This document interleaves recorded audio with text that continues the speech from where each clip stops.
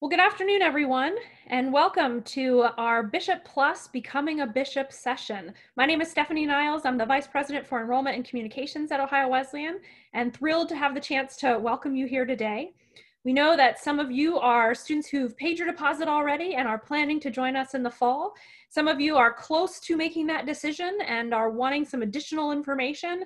We're here to hopefully answer all of your questions. We have had some questions that have been submitted to us in advance, and we'll start with them, but I do welcome you to submit questions as well through the Q&A function, and I will take a look at those throughout the session and let our experts here on the panel take a stab at addressing all of your questions. I do want to point out that on the screen you see our panelists, and you'll see their email addresses there. It is possible we won't get to all the questions in the hour that we have today. If we don't, please feel free to follow up with any of those individuals if you have questions specific to their area that they can address for you. And I'm going to ask each of our panelists to do a quick introduction, introduce themselves, and to say the area in which they work so you know a little bit more about who's here. Kevin, why don't we start with you? Hi, I'm Kevin Passvan, Director of Financial Aid. I'm here to answer any of your financial aid questions. Thanks, Kevin. Brad? Hi, folks. My name is Brad Pulcini. I use he, him, his pronouns, and I'm the Associate Dean for Student Engagement, overseeing our first year programs, our orientation programs, the first year experience, working with first year students and their families throughout your first year, as well as club sports, marching band, community service and learning, all the fun stuff that happens at Oh-Wooo. I get to supervise. Great, thanks, Brad. Lynda? Hi, everyone. I'm Lynda Hall. I use she, her, hers, and I'm from Academic Affairs. I'm a professor in the psychology department, and I am also half-time as Associate Dean for Academic Performance, which is the really fun stuff. Very good. And Brian? Hi, everyone. I'm Brian Emerick, Director of Residential Life here at Ohio Wesleyan, and I use he, him, his pronouns. Very good. So as I said before, don't hesitate to submit your questions, but I am going to go ahead and start with Kevin. There were several questions that came in about loans, about finances, bill paying, and Kevin's going to try and address some of those for you. Kevin, that first question asked was, how do I go about accepting my loans? Okay, so in order to accept your loans, you have to be a deposited student and you have to have an Oh-Wooo email account or an Oh-Wooo account. Once you have that, you can log into FA Student, so F as in Frank, A as in Apple, student.ohwoo.edu. You go to the Accept Awards page and you can go in and accept your loans. You can decline your loans or even reduce the amount if you don't want to borrow the amount that's listed on your award letter. The other thing that you'll have to do too is you'll have to accept your federal work study if that was part of your financial aid package. Another thing to note too is if you are going to accept the student loans, you will have to complete a master promissory note and entrance counseling. This can be done at the Department of Education's website at studentaid.gov. Along the top navigation, it'll say complete an aid process. Then from there, you can log in using your FSA ID. That is the same ID that you use to complete your FAFSA. And again, it's the student's FSA ID and not the parents. Thanks, Kevin. Next question for you. Once I've accepted my financial aid, when will the first statement or bill be sent to me? Good one. The bills are actually generated from the bursar's office. I reached out to the bursar the other day, and he said he's going to generate those statements July 2nd. And as long as you've accepted all of your funds and have turned in all your financial aid paperwork, your financial aid will show on that initial statement when you log in. And Kevin, I think you faded out, at least for me, a little bit. Did you say July 2nd was the day that? Yes, July 2nd is the day that those statements will be printed. Okay. Yes. Thank you. Does this information, the billing information that you've discussed, does it go to students or families or both? How does that work? So the initial, I was talking to the bursar, and what he does is when he generates the emails that go to the student, there's instructions on how the students log in and assign a parent so that the parent can log in and look at those statements as well. And I said, when will that be sent to the parents? And they said at the time that the statements are generated. So again, July 2nd. Thank you. Then there was a question, Kevin, as well about deposit. When and how is my deposit applied to my tuition? Okay, so if they're referring to if they made the $400 deposit and then we reduce the deposit down to $200, those credits have already been applied to the student's account. So when they generate statements, again, July 2nd, those $200 credits will be already on that bill. Right. And then just a more general question, if you are paying the $200 deposit, that actually goes directly towards orientation related costs. So we use that money, I guess you could almost say in real time, to pay for the expenses associated with your first weeks on campus. So that with the exception of those who paid the $400 and $200 of that is applied to your tuition, the $200 for everyone else goes to those orientation costs. Exactly. Kevin, let me ask you one more question, at least at this point. Are there any other important dates, deadlines, or reminders that students should know about financial aid or about paying their bill? Any additional advice that you'd share with students and families? Again, statements July 2nd. The bill for the fall is August 1st, when that's going to be due. In the financial aid office, we send out reminders of completing master promissory notes, any missing information, like every couple weeks. So definitely stay, log into your email account. Just look for any emails that are coming from us. Check your spam bin. We've heard from some students that some of these emails are going to the spam. Sometimes they don't. I'm not sure why, but definitely check both areas to make sure. The other thing that you can do too is you can log into, again, that fastudent.owoo.edu, log in, and there's a missing information page, and you can see exactly what you're missing. And if you have items out there that show missing, we embed hyperlinks, and it'll take you out to that specific website to complete those processes as well. Other things to start thinking about now is, how are you going to pay your balance after all of your financial aid has been applied? We do offer payment plans, so $45 to sign up for one of those, and we can break up your payments for the semester. We also have information on our website about private loans, and then also Parent Plus loans. So if you, again, go out to our Ohio Wesleyan's website and just type in student loans, we have all that information that's out there, and all that can be done online as well. Kevin, where do they find out more information about payment plans? That's a helpful piece of information you shared. How can they get more information on that? Again, if they go to the OWOO website and just type in payment plans, it'll take them to the bursars area, and it goes into more information about those. There's a 4-month and a 3-month payment plan. And that's per semester, correct? The 4-month? Correct, yeah. Yes. Great. Thank you.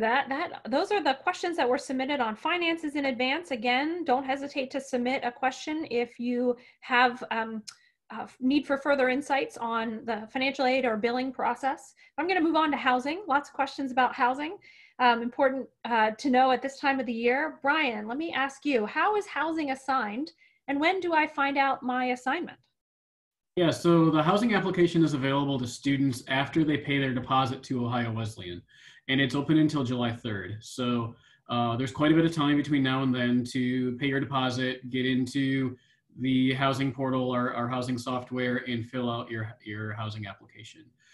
We then send housing assignments along with roommate contact information by July 13th.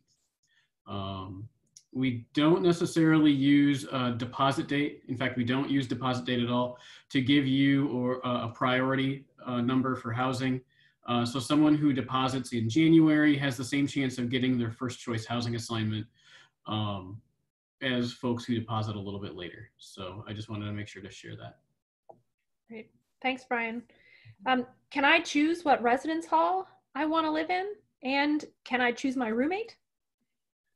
Good questions. I think you don't necessarily get to choose where you live, but you get to rank order your first year residence hall preferences. So you can order them in your application, your first choice, second choice, third choice.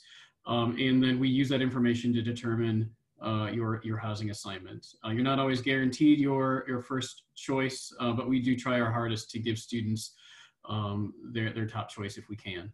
Our housing software uses all the information you share on your housing application to both match you with your roommates and help you find your best housing option that's available.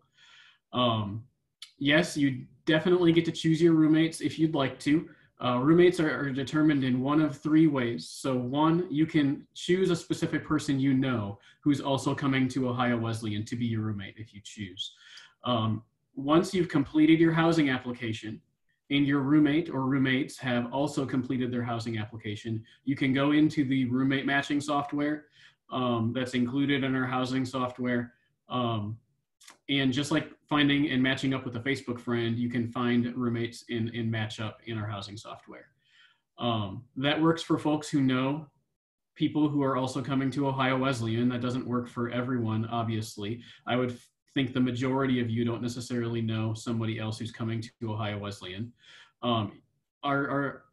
Our application process also has a roommate finder feature. So every student can complete a roommate profile, which talks about all the things that they look for in a roommate, their preferences in terms of when they go to bed, when they study, how many guests they can have over, whether or not you want to share all your belongings or not, etc. There's a lot of different ways to answer those questions and a lot of different questions that can help you find a roommate in our housing software. You can, if you've already completed your housing application, go in and start to search for roommates. Know that there are new roommates being added to our housing software every day as students accept their admission or enrollment here and deposit at Ohio Wesleyan and gain access to the housing application and complete it.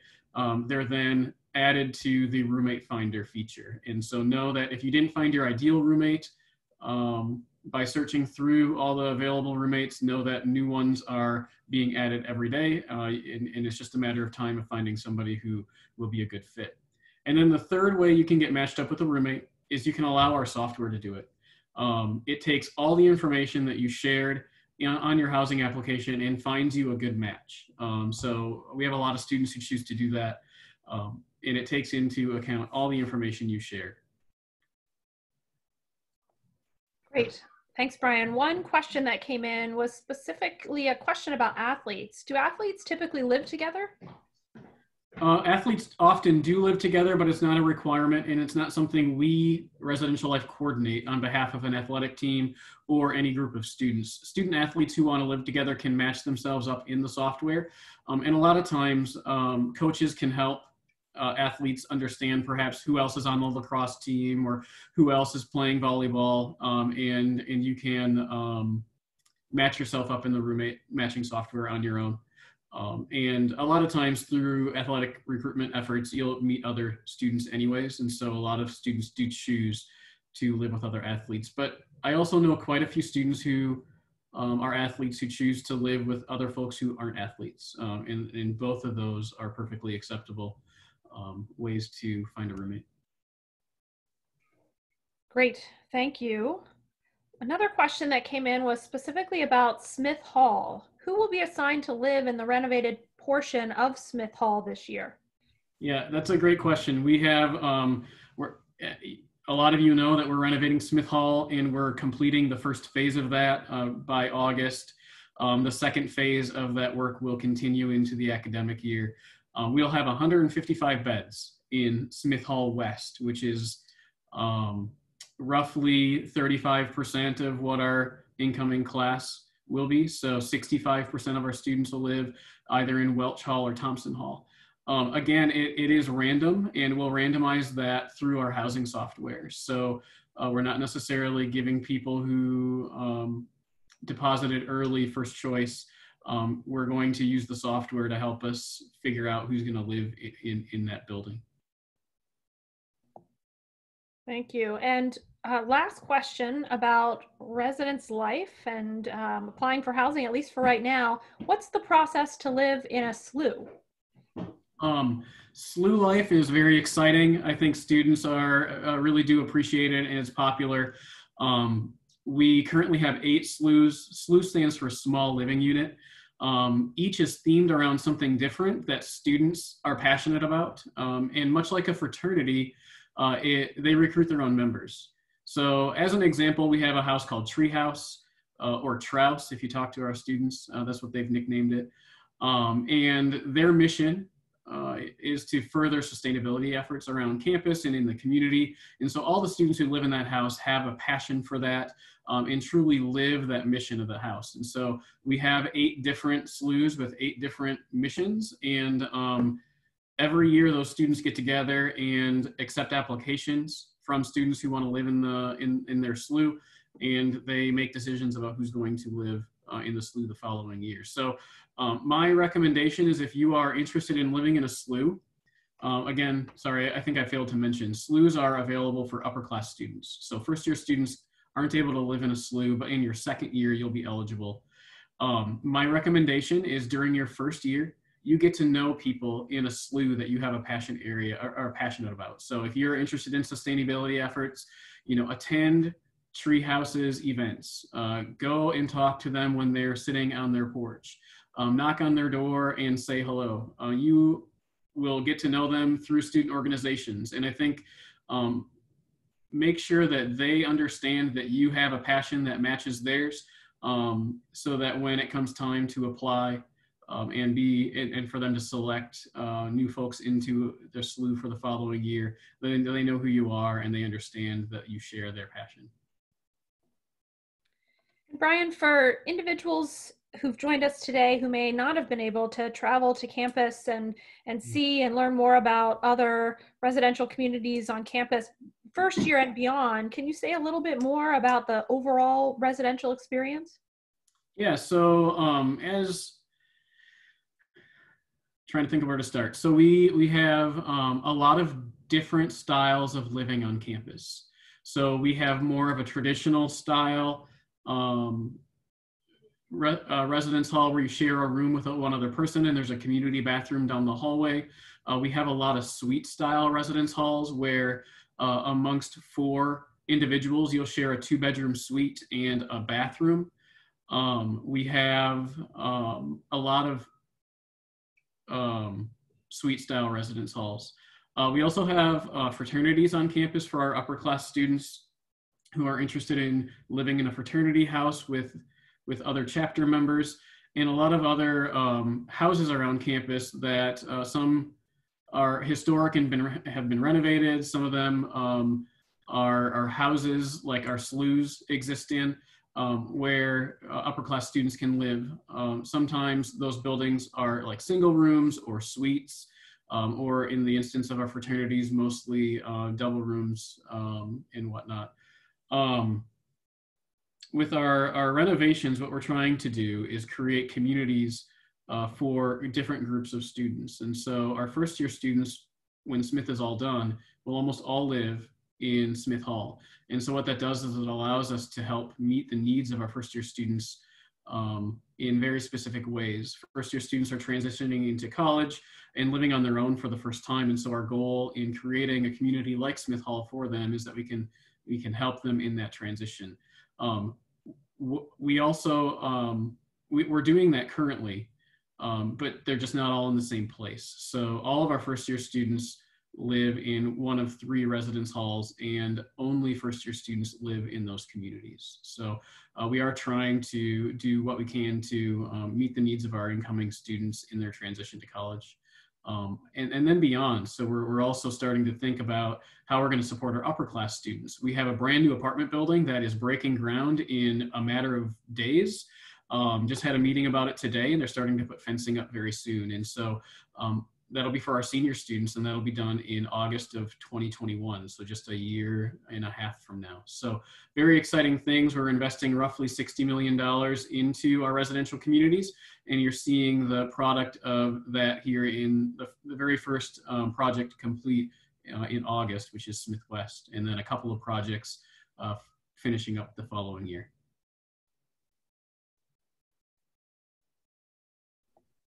Okay, I know you stopped talking. I'm sorry about the dogs barking in the background. Just nothing I can do about it at the moment. Brian, question for you about the Honors House. Is that for upper class students only? Good question. Yeah, we do have an Honors House for upper class students. That is accurate. 27 of our honor students live in there each semester or each year.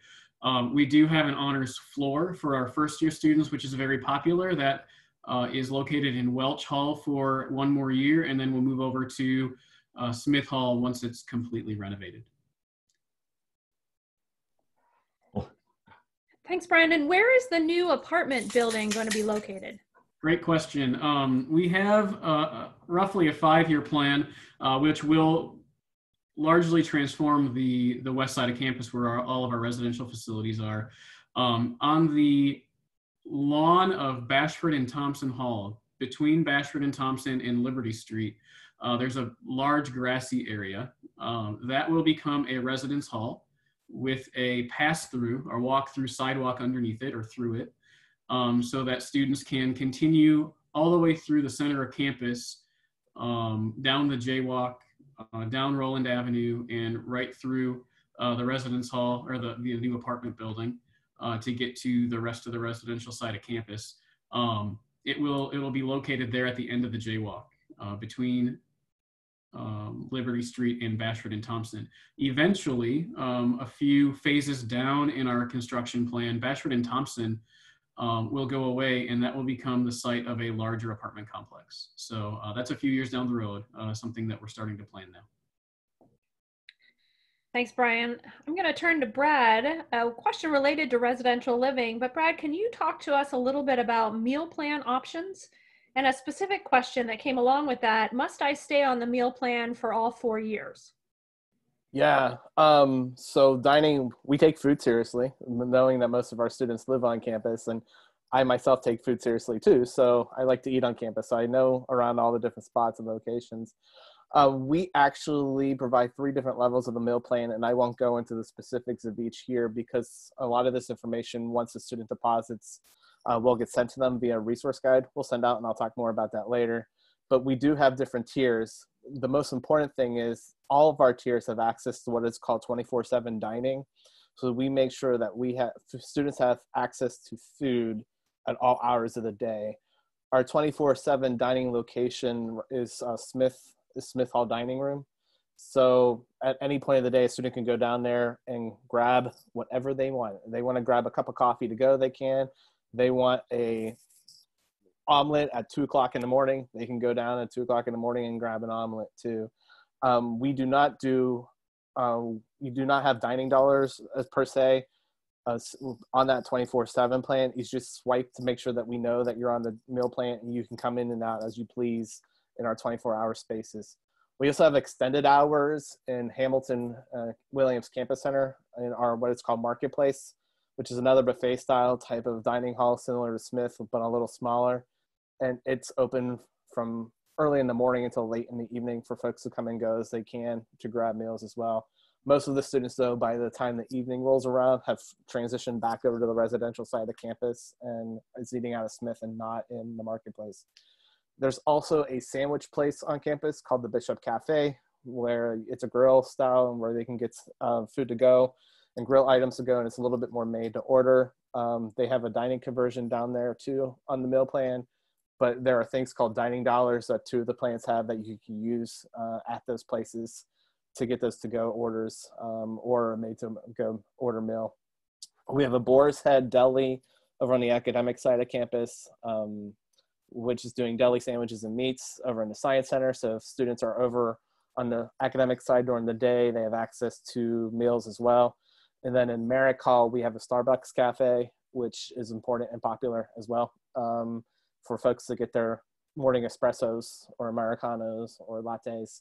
And there's to-go grab sandwiches there as well as other grab-and-go orders.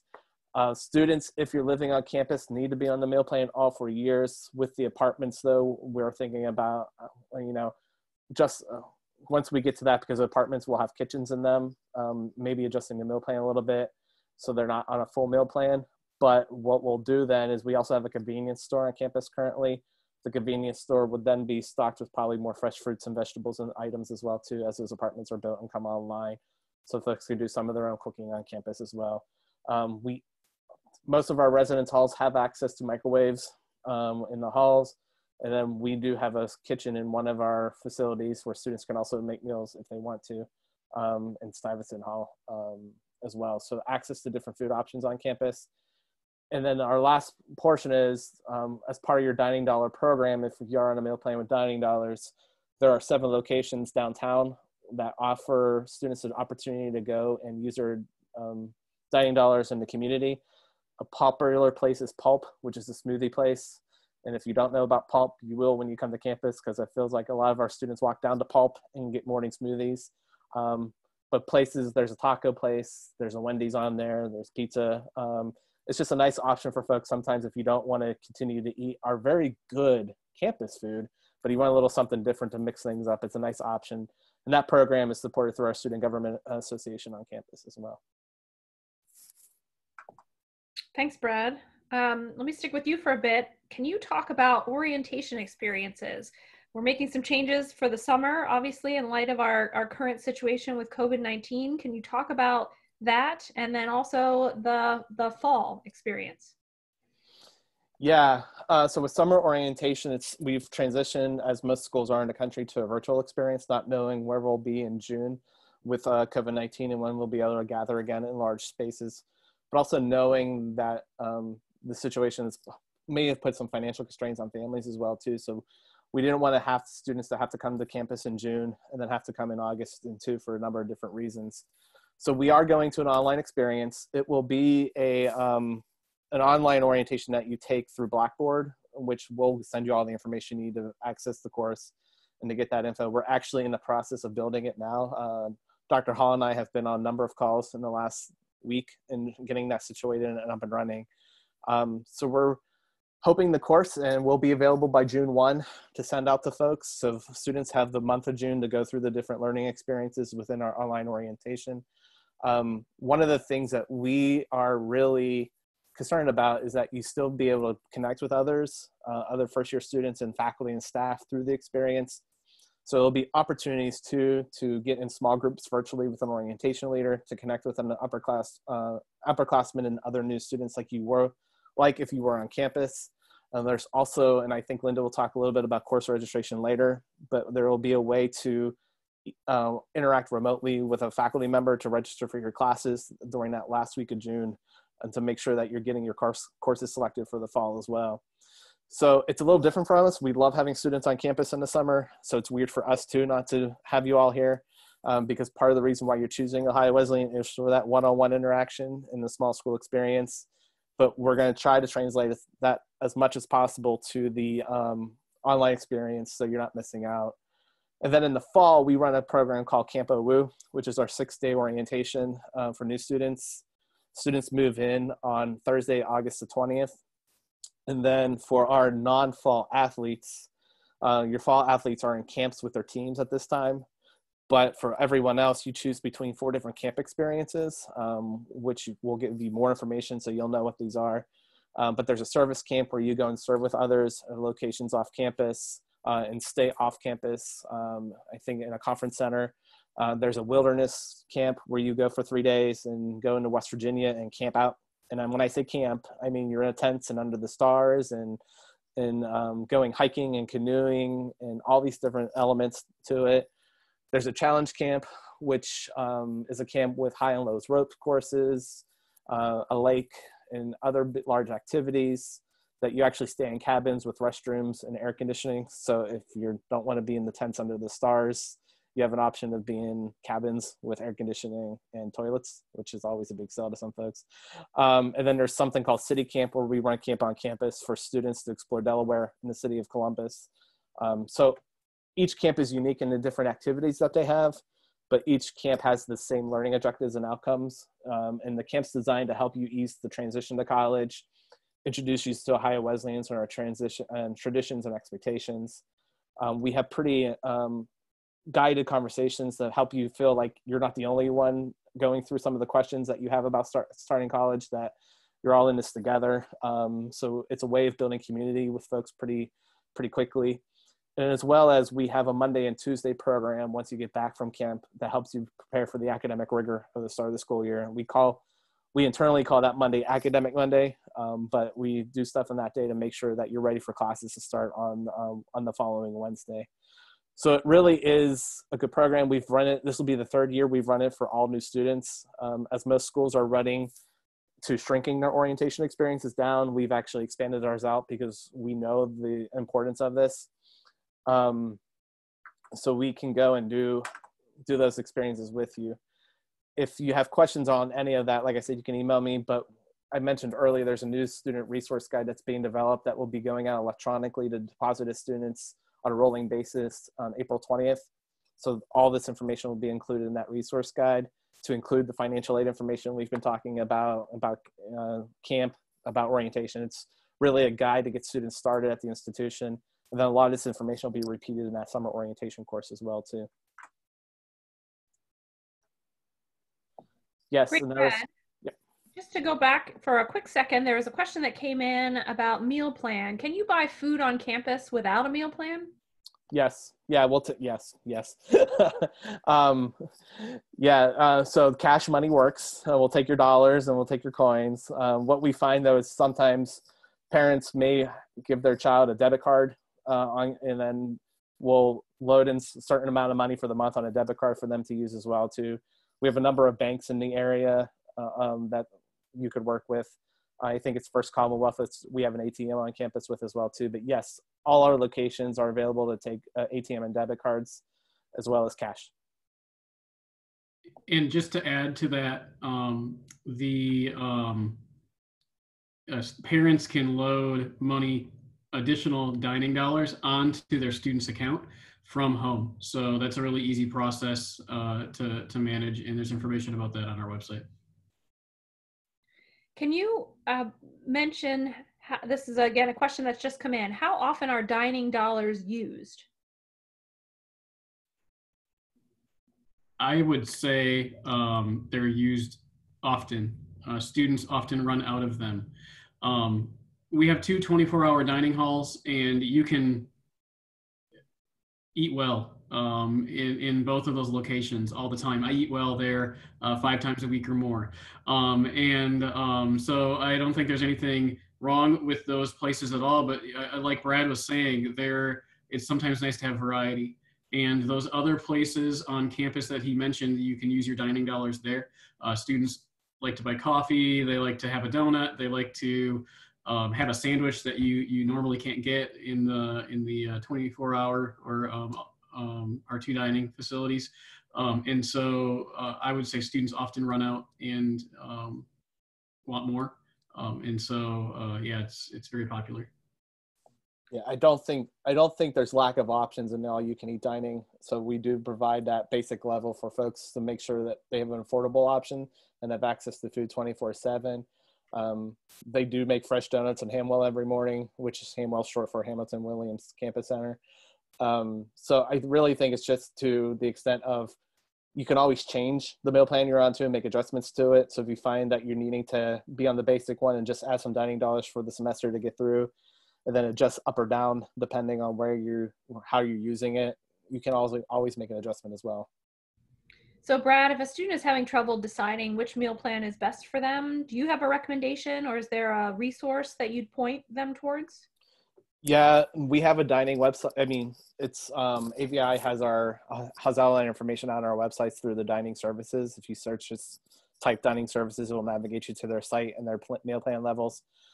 I always tell first year students, if you can, I think most students get put on this silver, the middle plan anyway, as a baseline, and then see how you're utilizing it, and then adjust up or down depending on utilization. The last thing what we want to do is make sure you have access to food all the time, and we've done that with the basic level plan, but it might be good to have that.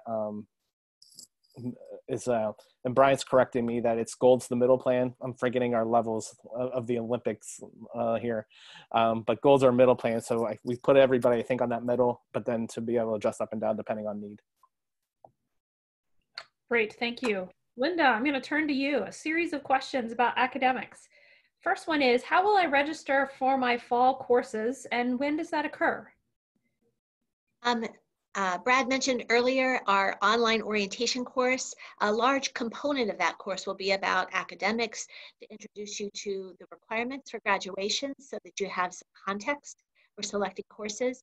We will also have within that course a long list of potential courses you could take with descriptions, so you can spend some time looking at that. And that will be preparation for registering for fall classes. And we'll do the actual registration the week of June 22nd. So we will have individual appointments. We will try to match each student with a faculty registration guide who knows about their area of interest. That person will spend some time reading their admission application as well as other materials you provide to us within the context of this course. And we will try to have a talk with you and try to put you in classes at that time. So Lynda, you've touched on this a bit, but a student asks, I'm not sure how to choose my classes. Is there someone specifically that can help me? Yes. The faculty who do this have done this for years, so they know a lot about course requirements. I think maybe it might be helpful to say that generally, as a liberal arts institution, we have requirements for almost everyone where we want you to sample courses across the campus, across the curriculum. And so we will encourage you to take a variety of courses your first year. And we will also encourage you to start exploring courses that could potentially lead you to a major. But the nice thing is you don't have to know your major coming in. And I think one of the best things you could do is come with an open mind, come with some excitement and interest about exploring, and we'll try to get you on track to explore with appropriate course sections so we don't start you in an advanced class for your first year. You actually were reading the mind of the questioner in this next question, which is, when do I have to choose a major? If I am ready to declare, I think I'm ready to declare my first year, can I do that? Students may declare at any time. We have a form on the website, and as soon as you're deposited, that should be accessible. That it's actually on the registrar's website. However, there's no reason to rush. There's no advantage to it, so I don't encourage you to rush into that. And you don't have to declare until the end of your sophomore year. We do find that a fairly high percentage of students come certain they know their major, and then they try something new and change their mind. And if that happens and they've already declared, they can change their declaration. So you're not committed until it gets close to graduation. And at that point in time, you have to have completed the requirements of at least one major. But still, there's no advantage to declaring early. If you have expressed an interest, we'll do our best to get you in the first level courses for that major, regardless of whether you've declared or not. Lynda, you mentioned that faculty members are great advisors, but how are advisors specifically assigned to each student? One distinction I'll make is that during the course registration process in June, you will not be working with your academic advisor. And the reason is that many of our faculty are gone in the summer. They're engaged in research all over the country and beyond. And so the person who might be the best advisor for you to begin with may not be here. But we have faculty registration guides who know the curriculum very well and can help you get started. After you've been here and after we've learned, well, after you've gone through the orientation, I should say, I'm referring to what we did in the past, but this year, after we've worked with you, we've registered you, we know a little bit more about you, then we'll have a process in July where we will assign you to an academic advisor, and that will be someone to help you get started.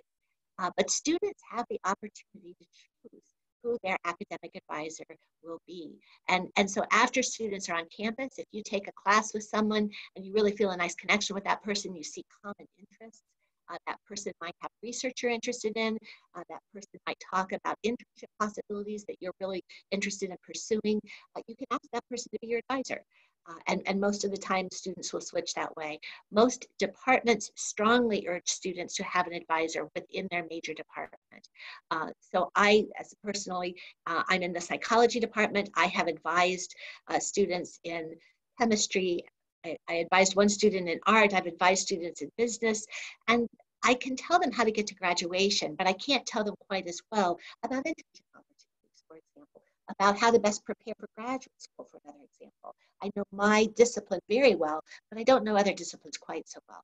So we strongly encourage students to find someone else they'd like to work with within their major department. But if they want to keep working with me, I'll keep working with them. And so that's kind of how the system works. Some students change their advisors more than once. They find that different individuals serve them better at different points in their undergraduate career. And that's certainly something you could do. Thanks, Lynda. Can you say a little bit about general education requirements? What does that look like? What is required of students? Are you able to give a percentage of courses that, say, a student takes in general education versus their major versus other areas of study? No. And the reason I cannot is that unlike some other institutions, we permit students to have one course count in more than one way. It might count as a distribution credit and a writing course and a course toward their major. And so how many courses will depend on the student and the selections that the individual student makes. Having said that, students are required to earn 34 units of credit to graduate. We do not use semester hours, we use units. And typically a unit is one semester long class. We do have some classes that are half a unit. We have some that are a quarter of a unit. Some of the courses that have a lab, like our natural science labs, will be 1 1/4 unit. So students take typically about 34 courses. Of those 34 courses, 10 of them will be distribution credits, full unit distribution credits. So 3 will be in the social sciences, 3 will be in the natural sciences or math or computer science or data analytics, 3 will be in the humanities or literature, and 1 will be in the arts. So that's the 10 distribution of requirements. We also have competence requirements, and these are ones that are very likely to overlap with some of the distribution requirements. So students either have to take or be exempted from an English composition course. And students might be exempted from that if they have taken a college class elsewhere. Some students bring that in, but also based on some test scores. If your ACT in reading is a 37 or above, for example, that's the one I know off the top of my head and I don't remember the others. So an English comprehension course, and then to continue to develop writing skills, students have to take 3 writing intensive courses before they graduate. Most typically students will do one of those sophomore year, 1 junior, and 1 senior year. They have to demonstrate competency in a foreign language. And some of that means some students will take 2 semesters to demonstrate competency. Some students will come with a strong background and will start in that 2nd level class, and then they only have to take 1 semester. Some students are exempt, and we will do some placement testing to determine what the appropriate level is for a language. We have a lot of languages also. So some students who have a strong background in one language from high school choose to start over and study a new language once they arrive here. And then students also have to have a course that is emphasizing cultural diversity and a course that emphasizes quantitative reasoning. So I lost track there. I think there's 4, 5, 6, 8 courses plus the 10. So you've got 18 courses total if you take a different course for each of those requirements, but it's very rare for students to take a different course for each of those requirements. Very often, of course, will count for more than one requirement. Great. And a participant is asking about how many classes do students take each semester? A typical full-time load is 4 1/4 unit class credits. So if you want to earn 34 credits in 8 semesters, you need 4 1/4. To be full-time, you have to have 3 1/4. We usually try to start our first year students in 4 1/4, and that quarter credit will come that first semester in our first year course. It's called UC 160, the Oh-Wooo experience. That one meets less often and has fewer academic demands, which is why it's only a quarter unit instead of a full unit course. But it's a course to introduce you to the liberal arts, to our curriculum specifically, to the Oh-Wooo Connection, our signature program, and all the opportunities and support services we have on campus. So the course is to help students explore in a small group with lots of discussion with the instructor, what kinds of opportunities are here. One of the key elements of that course that we're kind of proud of is that we have students develop a 4-year plan. And so they decide what courses they might take each semester across the 4 years.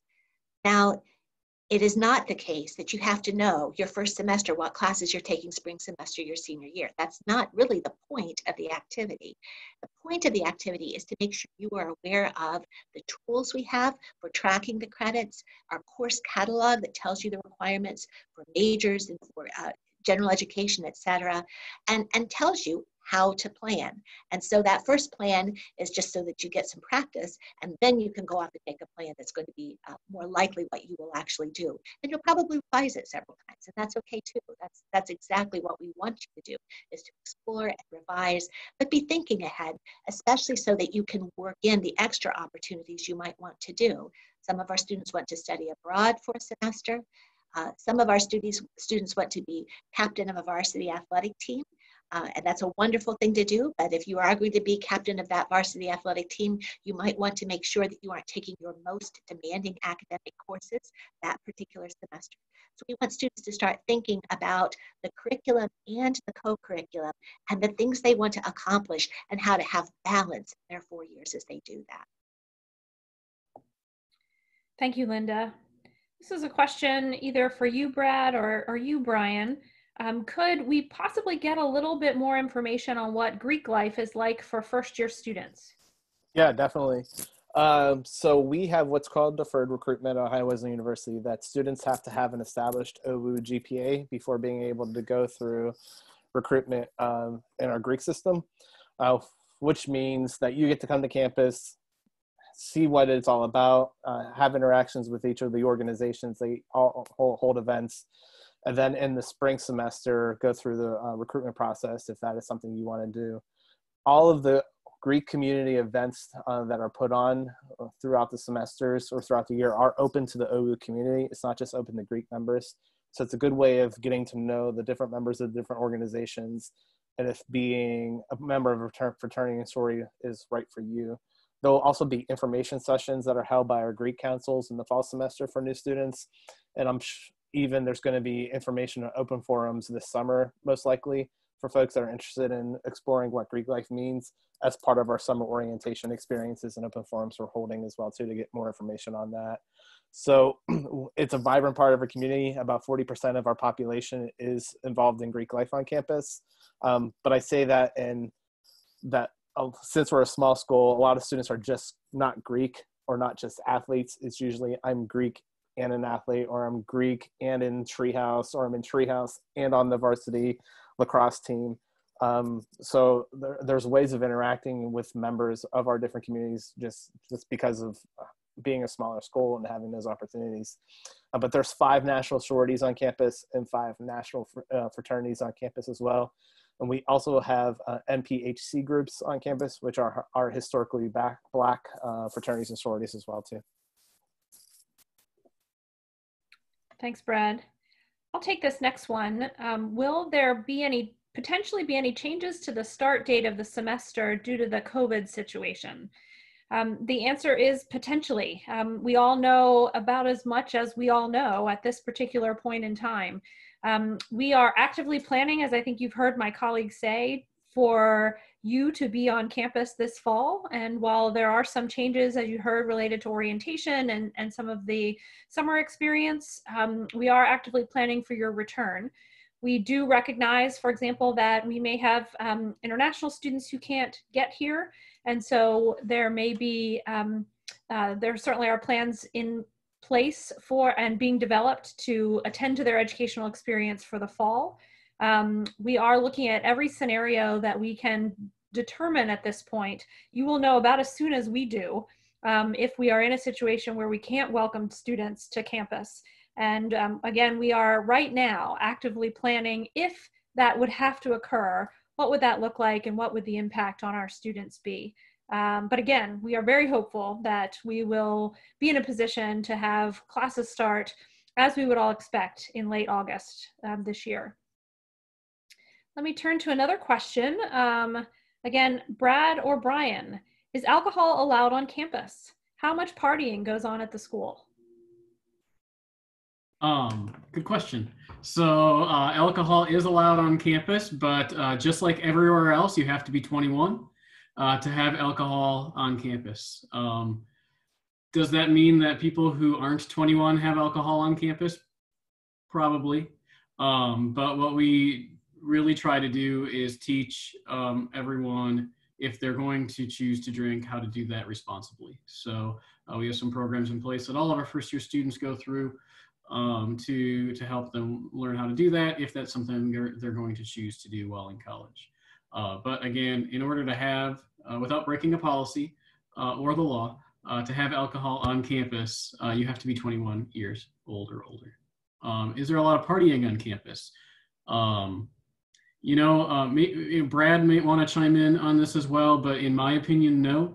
I think that in comparison to other universities, there isn't a lot of partying on campus.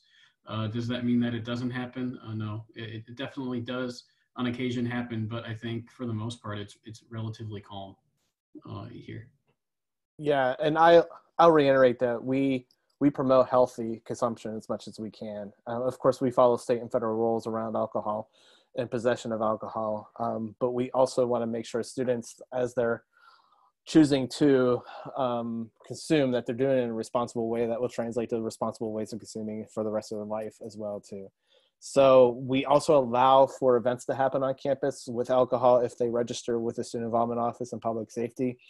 We don't have a ton of events that happen in that way, but another part of this is teaching students how to responsibly host and giving them the ways to do it safely, and having a bartender and making sure that nobody's over consuming and is legal age a lot too. I always like to flip the question too, is there's also a lot of stuff to do that doesn't involve alcohol on campus. You're going to find something to do almost every day of the week, whether that be a lecture that's happening through an academic department or an organization meeting that you're in, or a Bible study through our chaplaincy, or something that's being put on by our campus programming board. There's options on campus for folks to do things outside of just maybe going to a campus party, if that's even an option. Our campus programming board puts on a number of signature events throughout the year that students love. One that we wish we could be holding in 2 weeks, which is Day on the J, which is an event where the whole campus comes together for lunch and a picnic style, and we have inflatables and artists and events out and happening.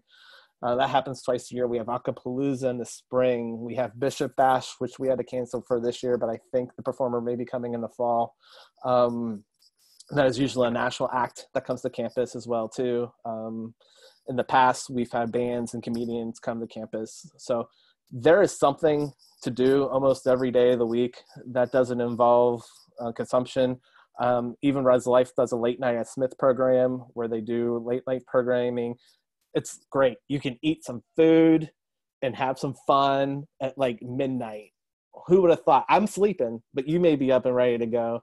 But we also know college students operate on different schedules as we do. So we provide an entertainment opportunity throughout the evening at different times and nights too.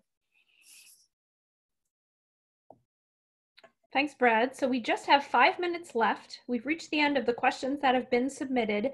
I will give folks who are participating a couple of minutes to submit their last questions. Let me ask the panelists though, you all participants have submitted some great questions. My guess though is folks here at Ohio Wesleyan, you have heard additional questions from enrolling students that weren't asked here today. Is there are 1 or 2 questions and your quick answers that you want to be sure to convey to those participants, make sure they know before they walk away from this session? Yeah, I mean, I'll jump quickly, and we always talk about involvement because I'm the involvement guy on campus.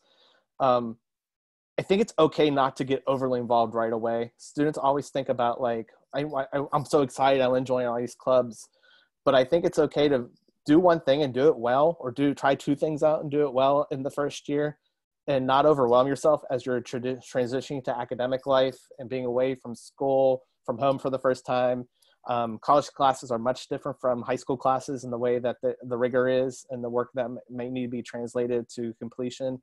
So there's a lot of transitions happening. We want to make sure you find communities are engaged, but we throw the student involvement fair at you in the first part of the year, where you get to sign up for all of these organizations if you want to and be engaged, but really try to find that one thing or two things that you might want to be involved with, and just roll with that. You can always switch out.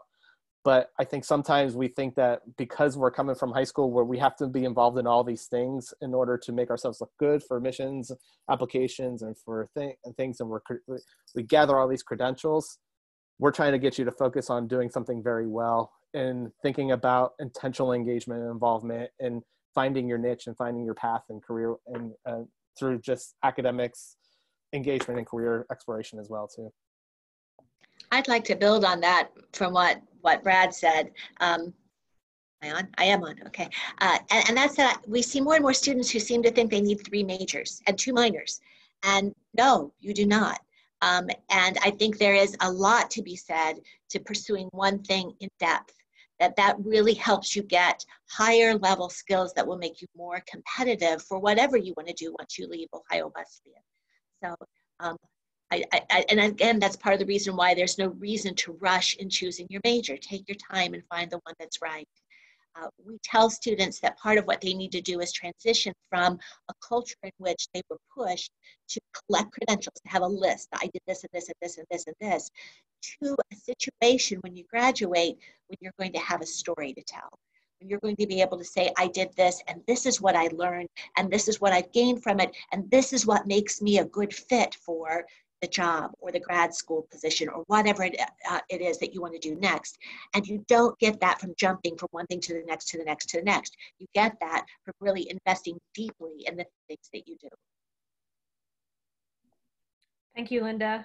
Brad, your comments did spark another question. If there is not a particular club on campus, can someone start a new one? Yes, we have news clubs starting all the time. I think we have about 3 or 4 each semester that get approved to be new clubs. One of my favorite most recently is SOC, which is Service Through Crocheting and Knitting, is a club on campus now, which is awesome. So yes, you can start a club if we don't have it on campus. You would work with our student involvement office on that process. There's a new club application that happens every semester.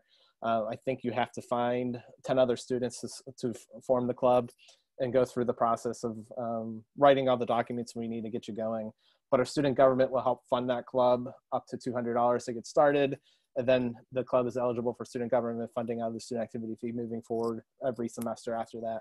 So we've had our fair share of unique clubs. We had a beekeeping club just recently on as well too. So, I mean, if you could dream it, we can achieve it for the most part. Thanks, Brad. Kevin, since I already asked you a sort of summary question about important dates, deadlines, and reminders, I'm going to give Brian the last word here in our last 30 seconds to 1 minute. Just to share anything that I feel. Anything that you feel that would be helpful for these folks to know. You know, one of the things I kept thinking of as Brad and Lynda were sharing is that a lot of students and parents ask about safety and student safety on campus. I think one of the things that I focus on a lot is student safety oriented, and we work in strong collaboration with our public safety office to make sure that we're offering safe communities for our students to live in. We have student leaders called RAs, resident advisors, who live on every floor, who are trained in emergency response, who can help students with lockouts if they get locked out of their room, who have a roommate conflict or have something happen that they just need some assistance with. And it doesn't always have to be an emergency, but it can be a crisis or something that has impacted a student in a way that they need some support. And so we have professionals who work in our department who have master's degrees that live on campus and provide 365 days of 24/7 coverage along with our public safety office to try to help students in the times that they need help. Strong collaborations with our counseling center, strong collaborations with our academic support resources. And so we take that role very seriously, and it's something that we focus on when we train all of our student staff and professional staff. Great. Thank you very much. And we are right at 5 o'clock. So I'm going to thank the panelists for joining us today. Thank participants for being with us as well. We hope we will be able to answer many of your questions. Again, note the email addresses of the panelists here. If you have a follow-up question and you want to ask them, please don't hesitate to reach out. Don't forget to look at the rest of the Bishop Plus information sessions. There's another 8 or 9 of them coming throughout the duration of April, and likely more to come in May. So we hope to see you back online here again soon. Thanks again.